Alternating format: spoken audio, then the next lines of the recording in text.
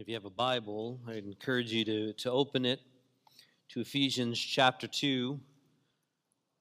If you don't have a Bible, you can find it in the pew in front of you, and you can find it on page 917 of the Pew Bibles. This morning, we're going to look at a passage that is bookmarked by the word walk, because Paul is going to draw out how we used to walk, or in the things we once walked, and then looking to now the things we should be walking in. So we want to look this morning and ask ourselves, what happened? What occurred to cause this type of change and transformation that would stop us from walking this way and not just make us, but change our very desires that we yearn to walk in this way? So we come to our text from Ephesians chapter 2, verses 1 through 10. And you were dead in the trespasses and sins in which you once walked, following the course of this world, following the prince of the power of the air, the spirit that is now at work in the sons of disobedience, among whom we all once lived, in the passions of our flesh, carrying out the desires of the body and the mind, and were by nature children of wrath like the rest of mankind. But God, being rich in mercy, because of the great love with which he loved us, even when we were dead in our trespasses, made us alive together with Christ.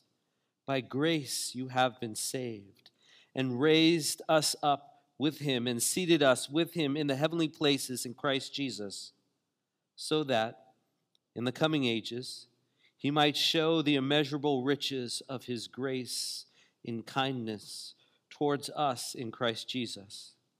For by grace you have been saved through faith, and this is not your own doing. It is a gift of God, not a result of works, so that no one may boast. For we are his workmanship, created in Christ Jesus for good works, which God prepared beforehand that we should walk in them. Why do we Christians love grace? Why do we sing songs about grace? Why do we name some of our children Grace? Why are we about grace? Today, that's what we're going to look at as we see that it is by grace that we cease from walking in these ways in our sin and trespasses, and then instead walk in these ways in the works that God has prepared beforehand. Let's pray. Father, thank you, because apart from grace, we would still be dead in our trespasses. Let us come again and again before you, pleading for grace. You have promised to satisfy our needs. You have promised to give us what we require, and you do it through grace, because it is not something we deserve. It's not something we earn. It's unmerited favor towards us, ones who were not just fleeing from you, but were actually enemies.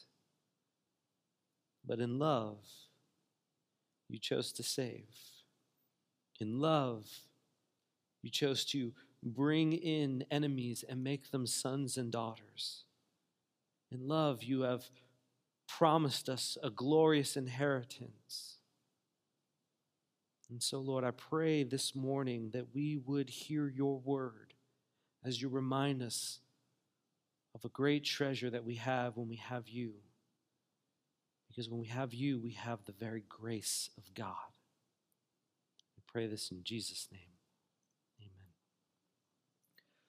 Paul begins this section with a dark reality for all people. It's kind of like Paul is trying to be a jeweler here. If you've gone to a jeweler and you're looking at a ring or necklace, often what they will do is they will lay out some dark velvet.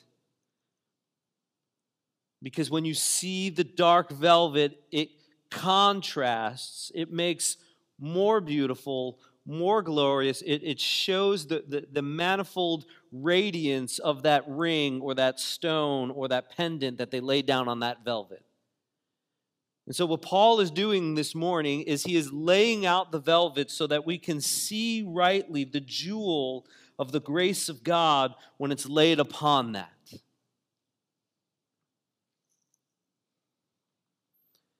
So we begin with this reality. Apart from the grace of God, you were dead. You were dead in your trespasses, in the sin in which you once walked. All of humanity struggles with this reality because more often than not, we think, well, maybe some of those people out there are lost and dead in their sin or lost or dead in their trespasses, but not us, because we forget the reality. If you will, all of us are covered in the soot of the coal mine. And we look around at the other coal miners and we think, well, we're not as dirty as that person. We're not as bad as that person. But the reality is you are both in the pit, both covered in dirt. You're both found in the same place. And this is what Paul is trying to drive home in the text that we're looking at this morning. Paul is inspired by the Holy Spirit to write these words. And my hope is as we look at these verses, you will see the depraved state that you find yourself in when you are apart from God. And there's consequences.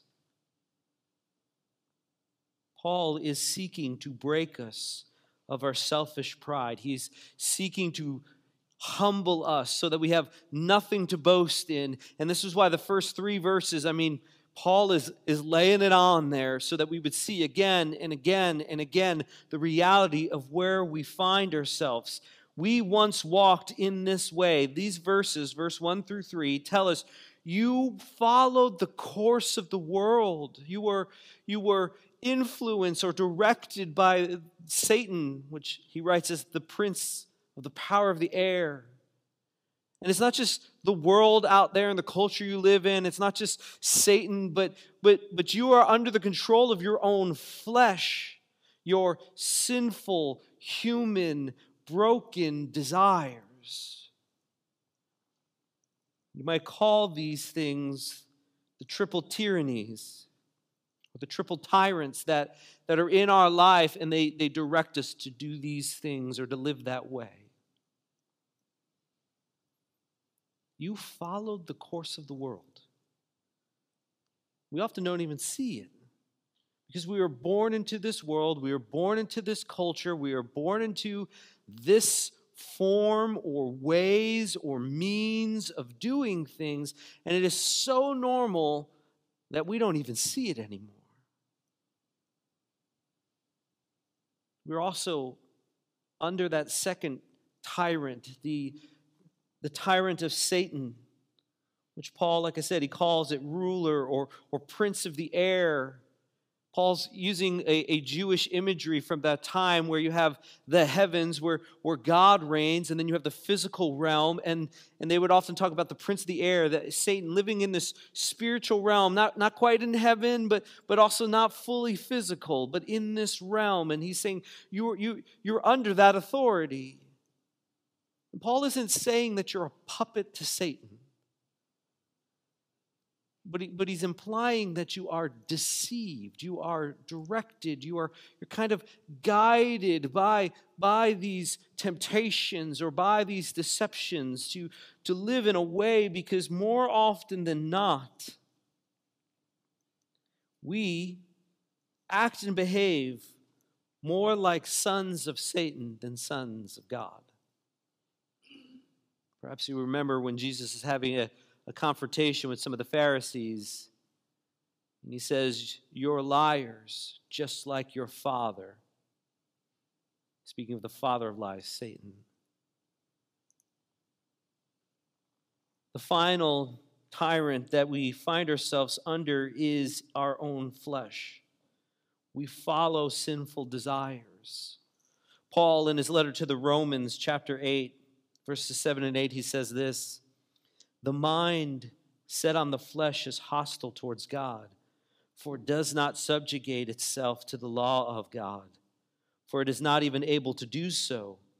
And those who are in the flesh cannot please God." If you're living for yourself, you can't please God. Why? Well, because you can't serve two masters. You can't serve yourself as master. You can't serve God as master, because one has to win out. And in our lost brokenness, in that sin, it's usually ourselves that wins. It's ingrained in us. No one teaches the small child to always pick the bigger half when you cut that brownie. No one teaches you to just naturally put yourself in a better position. Whether it's stealing money from the Monopoly bank when your parents look away, or at work, you're just trying to put yourself, making sure you're always friendly to the boss to get the promotion. It's here.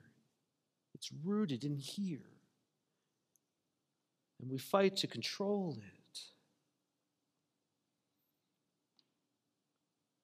These influences, these triple tyrants enslave us. They chain us and they bind us. They promise us that there'll be joy. They promise us there'll be life. They promise us the desires of our hearts. But when we get there, we find they're not there, and instead, we are now enslaved because we think the next thing is going to give it to us, and the next thing.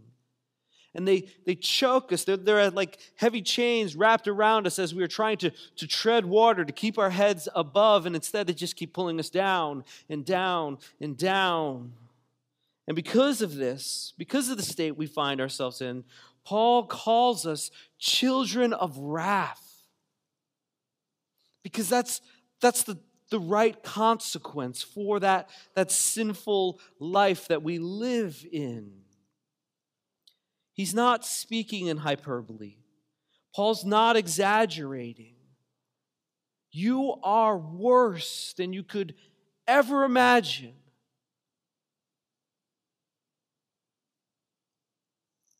Paul is making sure we all have no leg to stand on by addressing everything. And this state that we walk in, this sin nature we find ourselves in, is fatal. There is a tragic consequence, and it's death, an eternal death. Always dying, but never dead.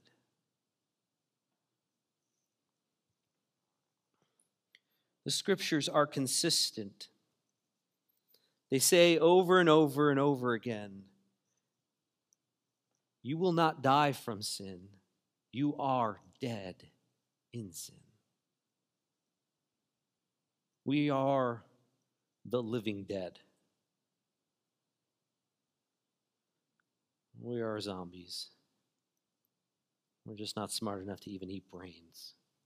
We just eat whatever brings us delight. Food, entertainment, sex, drugs, rock and roll.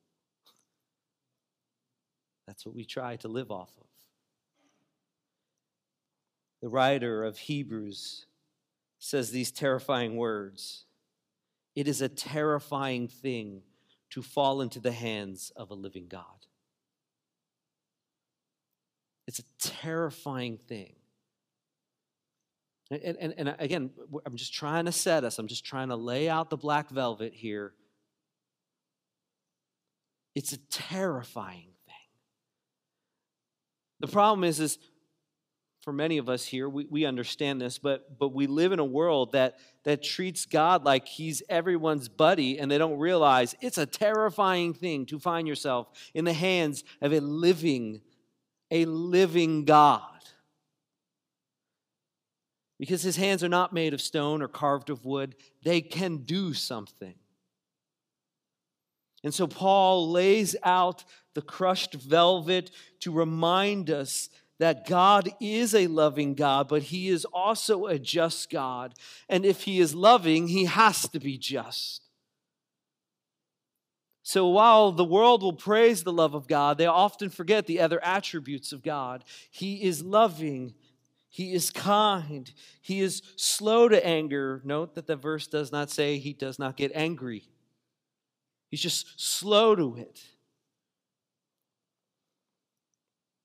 The state of being dead in our sins, being lost in our trespasses, means we can't fix ourselves. Dead people don't do anything.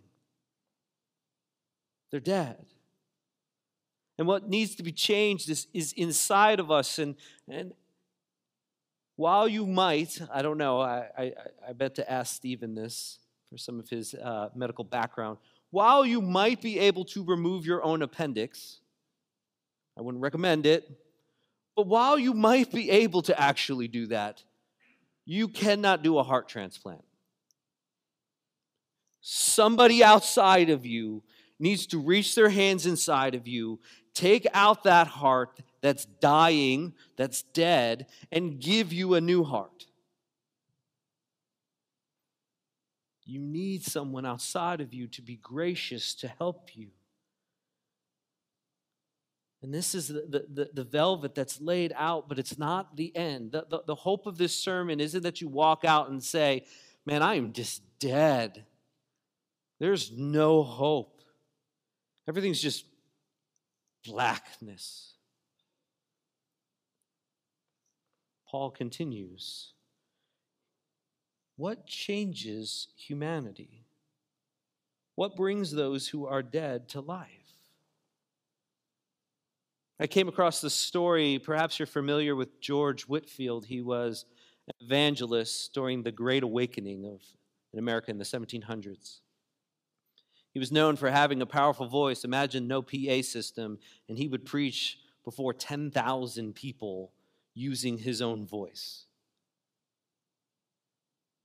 And there's this story where there was this gentleman who heard that he was going to come through their town and preach the gospel. And so him and a couple others gathered some rocks, stuffed them in their pockets, and they went to the service. And their hope was that they would then take these rocks and pelt Whitefield with them while he was preaching. George Whitefield gets up there, he preaches the gospel, and at the end of the sermon, one of these gentlemen comes forward, empties his pockets of the rocks, and he says these words to Whitefield: I came to hear you with my pockets full of stones to break your head, but your sermon got the better of me and broke my heart. There was something preached in that sermon that changed this man who was ready to just throw stones, that broke his soul, his heart, changed him. What brings the dead to life? What is the power that has the ability to radically transform people? What is mighty enough to break the chains of the bondage that the triple tyrannies put upon our life? Well, if we look here at verses 4 through 9, we see that. But God, being rich in mercy, because of the great love with which he loved us, even when we were dead in our trespasses, read, even when you didn't deserve it, made us alive together with Christ. By grace you have been saved, and raised us up with him and seated us with him. You should be reading, by grace you have been saved. By grace you have been raised up. By grace you are seated with him in the heavenly places. By grace so that in the coming ages he might show the immeasurable riches of his grace and kindness towards us in Christ Jesus. For by grace you have been saved through faith. This is not of your own doing, it is a gift of God, not that a result of works, so that no one may boast. What changes us? Christian, by grace. Grace changes you. By the grace of God, you are made alive. Not by works, not by being good enough, by grace. This is why we sing songs. This is why we call our daughters Grace. This is why we praise it. This is why when we see God's grace working out in the lives of other people, we want to worship Him, because look at what He just did there. Did you see that? And I think we forget the grace of God. After laying out the black velvet, we read, but God. Two English words, when laid together, are the most glorious words. But God. You were dead in your sin and trespasses. You were following after the way of the world. You were under the control of the prince of the power of the air. You were in submission to the sinful, evil desires of your heart. But God, out of His love and mercy for you, unlovable ones, that's gracious. He made us alive with Christ. If you look here at verse 5, we read, even when you were dead in your trespasses, God made us alive together with Christ. That's the main thrust of this section. That's the main point. It's the pivot. Here's where you were, but God made you alive. So now you're here. Different, changed, transformed. It is by grace you have been raised up. Christian, it is not that you are a better person or that you have done some religious actions that satisfied or put God in your debt. There is nothing you can do to put God in your debt. It is all by grace. The Christian faith is not about becoming a kinder person, a gentler person. It is about becoming a new person. You don't become new apart from the grace of God. It's grace. It's a merited favor, or how does it put there? It's in my head, and now I can't remember it.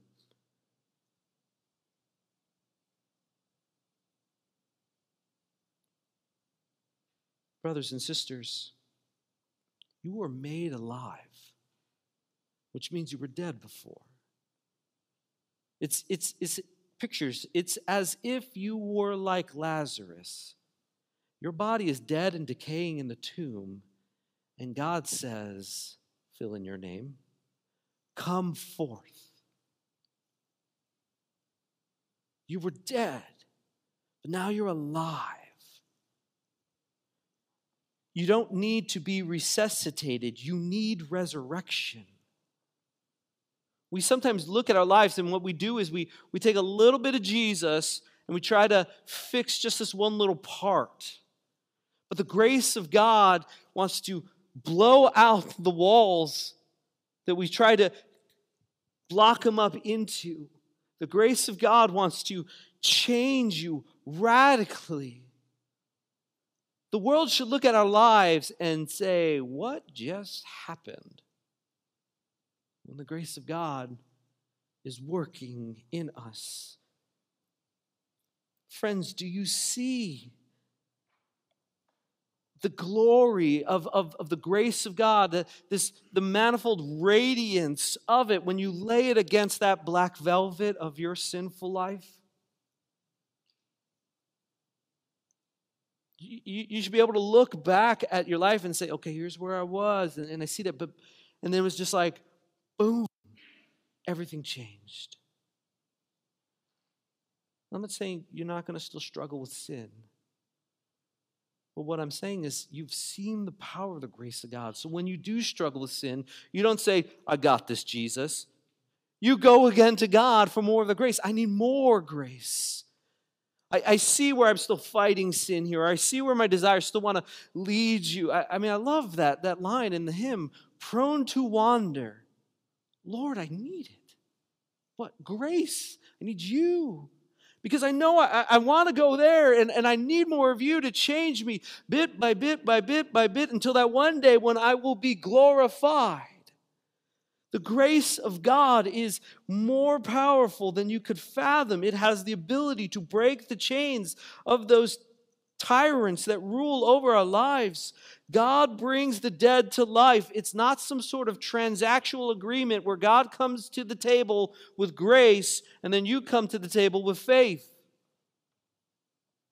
And you shake hands and part ways. That's not what you see here. In verse 8, we read, for by grace you have been saved through faith. And this is not your own doing. It is the gift of God. Grace is a gift. You can't demand it. But you can plead for it. You can ask for it. God has already promised that He will supply all of our needs. It's all grace. Grace. God's righteousness at Christ's expense. Grace. You get the righteousness of God through the death of Christ. Because you were a child of wrath. You deserved the punishment. You deserved the justice of God to be poured out upon you. But instead, Christ took that. And so those of us who would believe come in line with Christ. And so now when God looks at us, He views us very graciously because He views us as Christ, as in Christ. How generous, how costly grace is. Beloved, you are saved by grace. In the Greek, that's a present tense, not present, that's actually a perfect tense, meaning you were saved by grace, you're being saved by grace, and you will be saved by grace. He's got you all the way through. There's nothing for us to boast in. Grace removes all grounds of boasting. And so we just say with Paul, I have nothing to boast in but Christ and Him crucified. Why? Because it's through that death and resurrection that grace comes to me.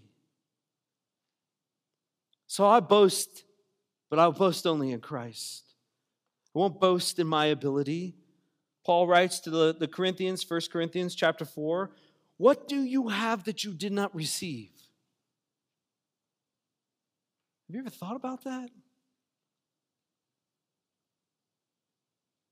James, the brother of Jesus, says every good gift comes from the Father of lights. What do you have that you did not receive?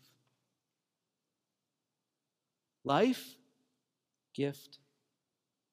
Talents, gifts. Your finances, gifts. What do you have that you did not receive? It should be humbling. But there's also this glorious truth in verse 7 that should encourage us in this gracious salvation that is ours in Christ. We have been saved. Why? So that God might pour out from this eternal torrent, if you will, grace upon grace upon grace upon you. That I can't wrap my mind around that. It just doesn't make sense. When you're impacted and changed by the grace of God, you don't walk around saying, well, of course God gave it to me. And then if anything, you're humbled even more. And you say, why me? Why would you do this? And he says, because I am a good and gracious Father. And we return that grace with praise, and we exalt his name forever and ever. Listen, this is the part that I think sometimes the world often forgets, but I think even Christians do. We shouldn't be awed at God's justice and punishment, the consequences that he'll pour out upon sin. We shouldn't be awed by that, because that's right. The thing we should be awed by is the fact that that just, holy God would give grace to us. That's the amazing part of the gospel. You know, people don't like to talk about hell because we're uncomfortable with that. But of course we get grace. We love that part. The reality is, what Paul has laid out in those first verses, you deserve this. That shouldn't be shocking. Were you ever a kid like me, and you did something wrong, and you knew it was wrong? Were you shocked when the punishment came, when your parents found out? You weren't like, I don't know why my dad would spank me right now. You weren't shocked by that because you knew that was the consequence. You might be shocked when dad showed mercy, right? Like, you deserve something. Mercy is saying, I'm not going to give you what you deserve. But you would be overwhelmed if that parent showed you grace. Didn't just hold back what you deserved, but gave you what you didn't deserve. That's grace. That's amazing. God could have just, okay, punishment, I'll hold that back. But instead, he gives himself.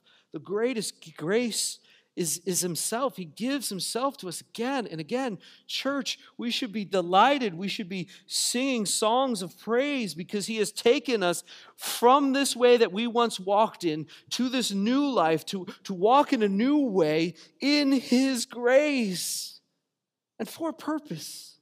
Take a look here at verse 10.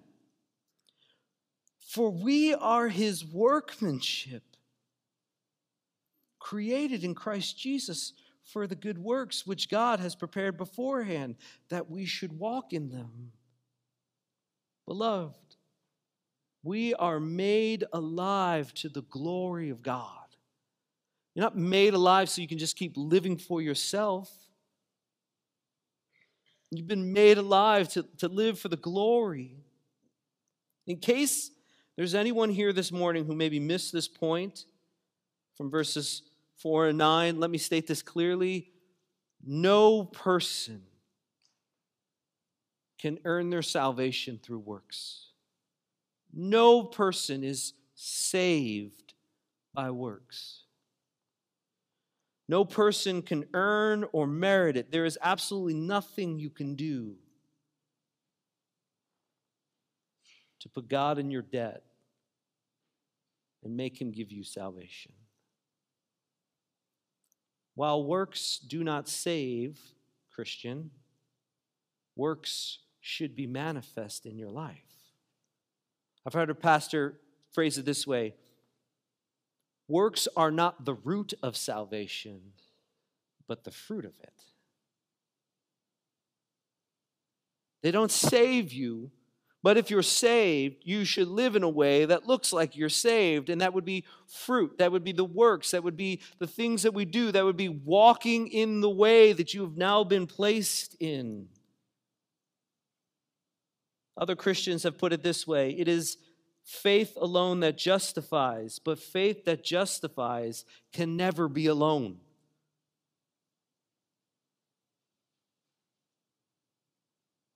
You've probably experienced this. I know as a pastor I have, where you interact with people and they say they are Christians, but you look at their lives and there's nothing that shows Christ-exalting work.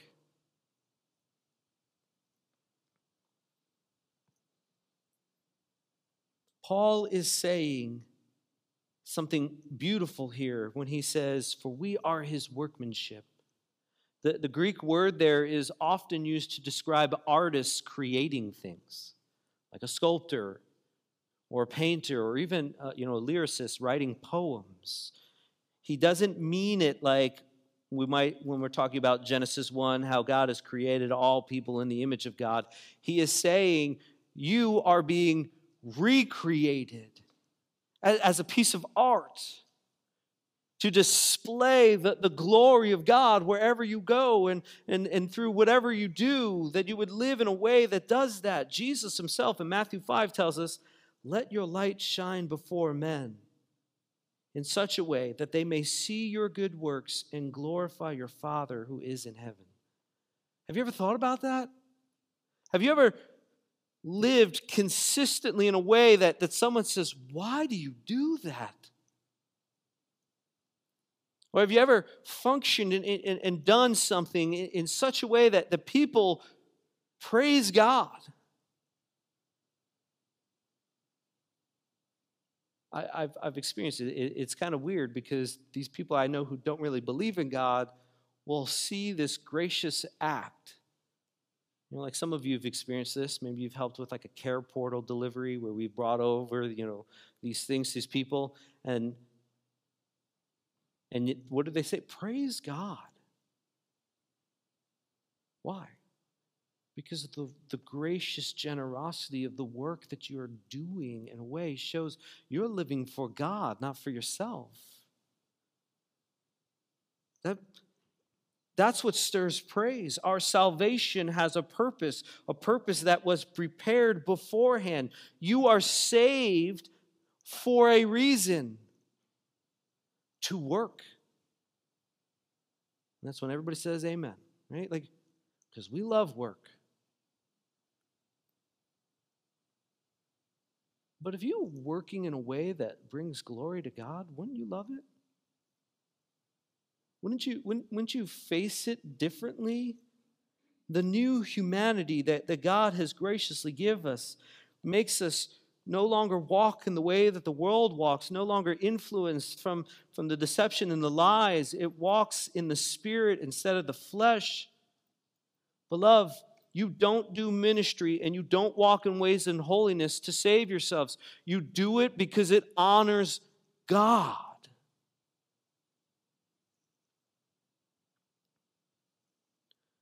We were made alive by the grace of God to walk in it, that we would glorify and proclaim His name above all names, declaring that He alone is worthy. And because we have seen the grace of God work in our lives in amazing ways, we want more grace so that we can work better for His glory. So here's the caution, though, because I think sometimes as Christians, we read this text and we say, okay, but then we get so caught up with trying to find, well, what is that job?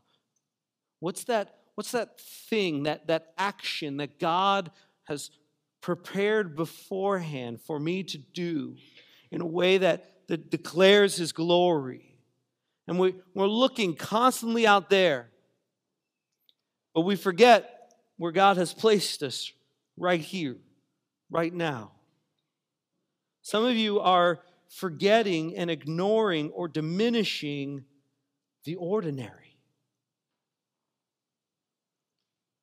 We think some great work, and maybe we think of a missionary or an evangelist or somebody like that, and we forget the ordinary, everyday life that God has placed us in. Perhaps that great work is to show love and mercy and forgiveness to that spouse that sometimes is hard to live with. Perhaps that great work is waking up every morning and discipling the children God has placed in your home. Or being kind to the difficult coworker. Or saying the hard things in a relationship. All of these are works in which we can walk in the grace of God in a way that would bring glory and honor to him. Don't just look at the big ways God can work or use you. Look at the small ways. He who is faithful in little things will be faithful in great things.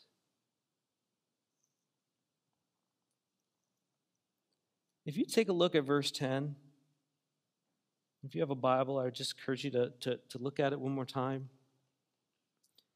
And as you're looking at it, I want you to think of what is the most boring, mundane task that you have to do on a regular basis. What is the most boring, mundane? And then read this. For you are his workmanship, created in Christ Jesus for good works, which God prepared beforehand that you may walk in them. Wouldn't that transform the way you did that?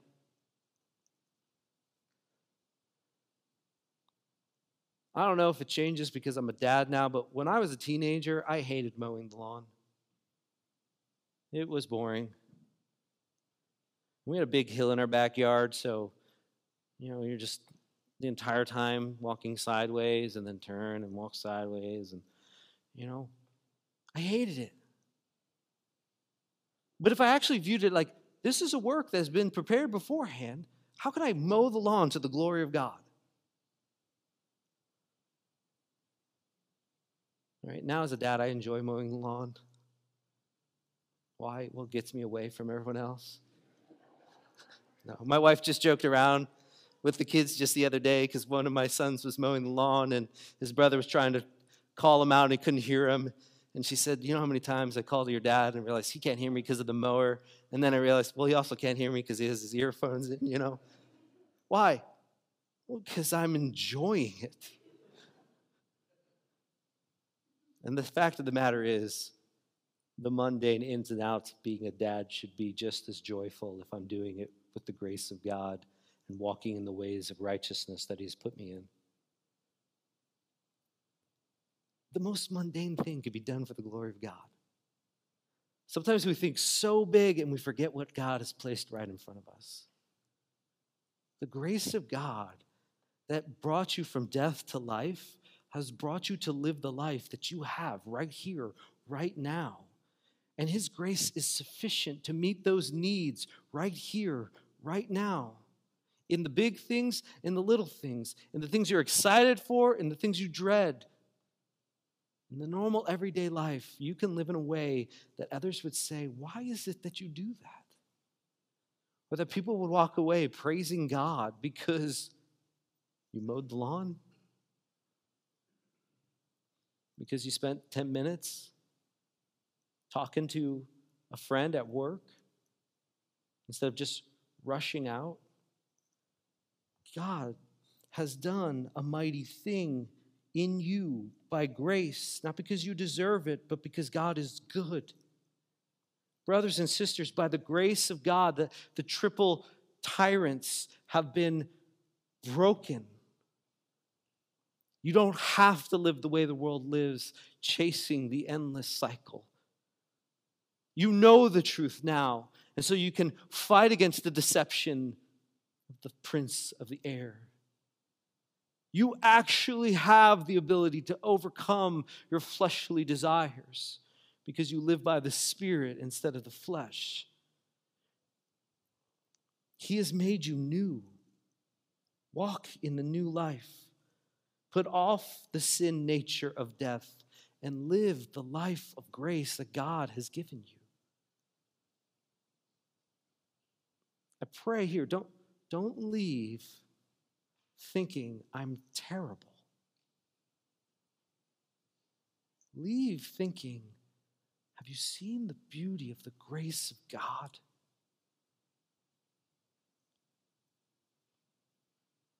I know I've used this example before, but there are women who, when a guy gets down on a knee and slides on a piece of pressurized carbon, get all giddy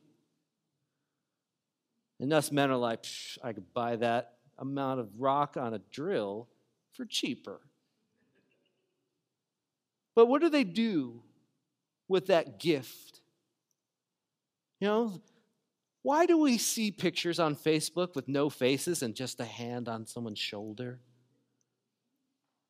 I'm like, someone's engaged. I don't know who it is. Why is it that they come to all their friends or to their mom and they're like, hee? Why? Because that stone is beautiful to them, because it's symbolic of this relationship and that this giving of himself to her. That's what the grace of God is. We should be more giddy than a stupid little rock there,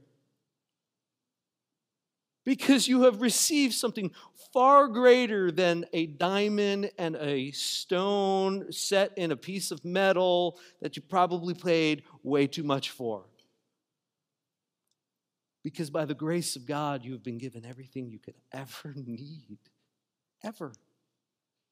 His grace is sufficient. The grace that saved you is saving you and will save you. That is the good news of the gospel that Paul lays out here in 10 verses. Let's pray. Lord God,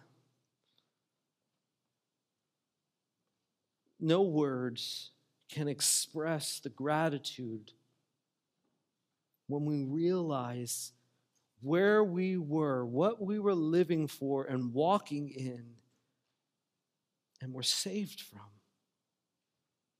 All the work of grace. We didn't deserve it. We can't earn it. We can't even pay it back.